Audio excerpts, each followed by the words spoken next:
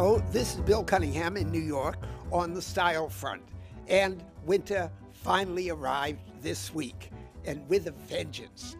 We had dustings of snow, sub-zero wind chill temperatures. It was simply marvelous because everyone had to change clothes. So for me, it was terrific to see the New York crowd and all the people who shyly take out their fur coats that they wouldn't dare wear otherwise. Everyone's tripping over their politically correct fashion. But it looked terrific, and people looked wonderful. One thing I couldn't imagine were the number of capes and ponchos, because the cold air goes right up under them. And what I did admire were the women that had belted their coats, because it keeps the warmth in, while the cell phones and all that stuff vanished in the cold because their fingers are in gloves and they couldn't text messages.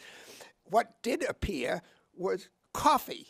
The coffee cups were everywhere. It was wonderful. People were absolutely huddled in the cold, and they all had coffee cups. But interesting development, the fountain in Bryant Park. On Tuesday, it just began to drip with icicles. On Wednesday, the icicles got really serious. And on Thursday, it was just a delightful coating and dripping of ice. And on Friday, you couldn't see the fountain. It totally vanished. It was that cold. But that's part of the fun of New York and seeing it, and being a walk-in city, people are out and around. Where in other parts of the country, they're cities that belong to automobiles. It was quite a scene. So enjoy, and we'll see what happens next week.